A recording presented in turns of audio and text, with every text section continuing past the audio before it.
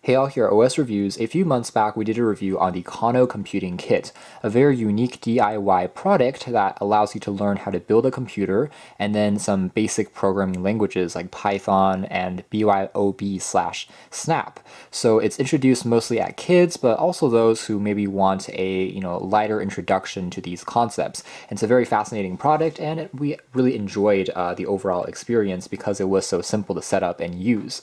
So today we're taking a look at another one of their products. It's the Harry Potter wand, also from Kano, and this time we obviously don't have a display anymore, but the wand itself uses Bluetooth to connect to either a tablet using Android or iOS, or it can also connect to your computer. It's definitely a practical skill to learn and introduce to kids at a very young age, so this is a fun way to get them involved with that. Alright, packaging here is pretty simple, and on the back it just says you can build the wand yourself, so it still includes that DIY component. So this is officially licensed with the Harry Potter franchise, so that's why they can use all these logos here, and the packaging here is very well done. It's presented in actually a very beautiful way. So you open it up, it says how to make a coding wand, and there is some fabric on top, so very carefully wrapped. We have the wand itself, made out of plastic, but has all of these textures to make it feel more like wood, and this is just kind of a stem. And inside here we have the parts, including the kind of microcontroller. Here's the buttons that you would then put onto the top, as well as the other side, which is basically a door for the wand. And we also have a lanyard, kind of like a Nintendo Wii, to prevent it from flying out of your hands when you're waving it in the air. Alright, and the instructions here again are very simple. It just says what the various parts correspond to. Pick up this piece. It's called a printed circuit board or a PCB, looking at all the parts here. And there is an explanation for the three sensors controlling gravity, speed, and direction. And here goes the door, which just locks into place. And we are done. So you can remove this door whenever you need to swap out the battery, for instance, and the button here is now clickable. I also want to point out that there are actually two sets of AAA batteries included, so there's an extra set as well, which is pretty nice. Alright, so we've made the wand. The last thing that you get in the box are actually stickers. So same thing as on the Kano computing kit. There's actually quite a few stickers that you can use to customize the wand or your computer with, but these are also in the theme of Harry Potter, including different pills and potions that you can use. And there's even what looks like a poster. It's a guide for all the spells you can cast, such as Reducio, Shrinking Charm, there's Incendio, Fire-making spell. So that is actually pretty cool. So let's take a look at the app next. Alright, so I've downloaded the app on this Android tablet, simply called Kano Code. You do need to have a tablet that has a display size of 7-inch or larger for the app to work. So if you're using a smartphone that has a smaller display, the app will actually not be optimized for that experience. You do want to have a larger canvas to work with. And again, you can use a computer as well. Let's turn on Bluetooth. Tapped on the power key once, and you can see the LED light here start to change various colors. And it's found our device, and it's currently in the process of pairing. Immediately we have a firmware update, so there is a blinking blue LED that is also happening on the wand. You can tap on Done. And we have the Harry Potter theme music. Turning the volume down there, let's just tap on one of these keys. It says learn how the coding wand works.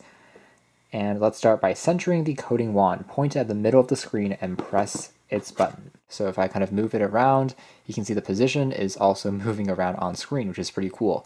So that's just an introduction to the sensors on board, and then you can probably start coding pretty soon. And indeed, the interface does remind me a lot of something like BYOB or Snap, so you have these code blocks which have different commands that you can simply drag around instead of typing them out to simplify things. But the concepts are still the same, so things like recursion, for instance, you can learn by dragging these blocks. So read the instructions here, drag blocks and connect them to create code. The yellow beacon shows up when you can proceed to the next step. So let's tap on next.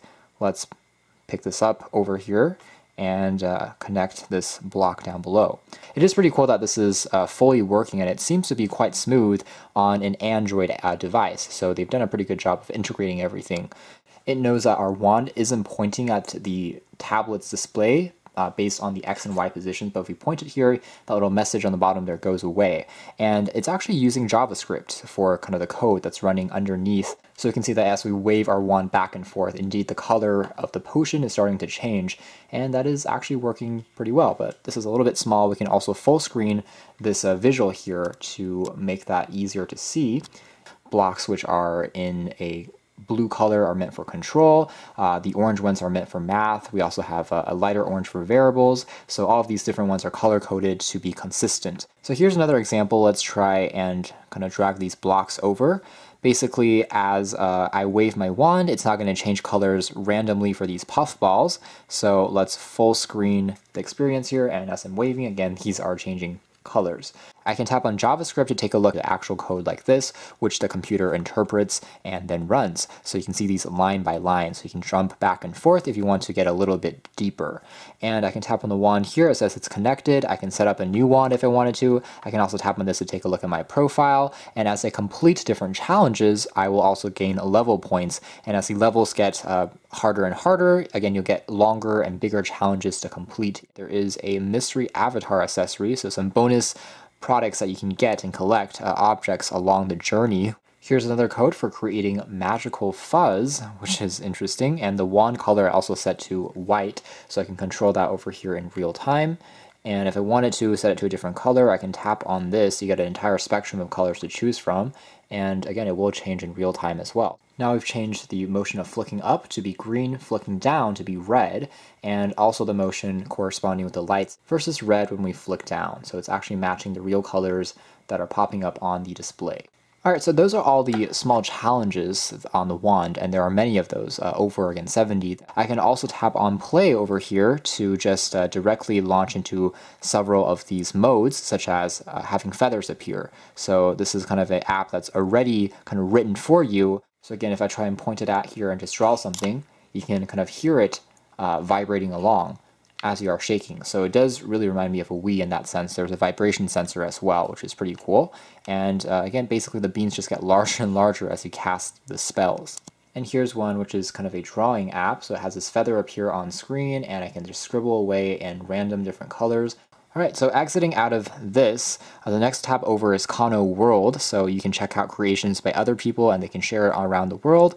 This is all within the context of the Harry Potter wand. It doesn't include creations from the computer kit that we saw previously. So it's all going to be demos that people can save, or kind of states within their game that people have saved after completing a chunk of code, and they've just published it to the web that you can then tap on, and the code is already there so you can just play around with it. As a whole, I find it to be pretty smooth and responsive. No real lag or delays when it comes to launching levels, and the experience of the wand is also working very well. The Bluetooth range is around 10 meters or 33 feet, so as long as you're within the same room, you can actually step back a little bit and it will still be responsive. So that's the Kano Harry Potter coding wand, another very unique and pretty successful educational tech product in my opinion from this company.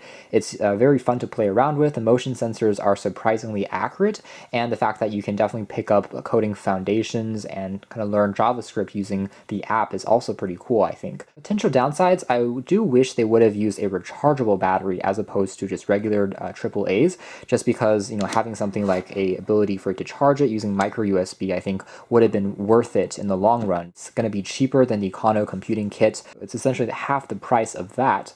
With that being said, the hardware value of the Kano computing kit is definitely higher because you get an actual display, there's actually Wi-Fi, there's a Raspberry Pi involved. But as far as what you actually learn, if you already have a smartphone, tablet, or a computer, this is something that comes very close and also makes the process more interactive because of the motion element. So you can check out more details about the Harry Potter coding wand in the links down below, but for now that's been our video. Thanks for watching here at OS Reviews.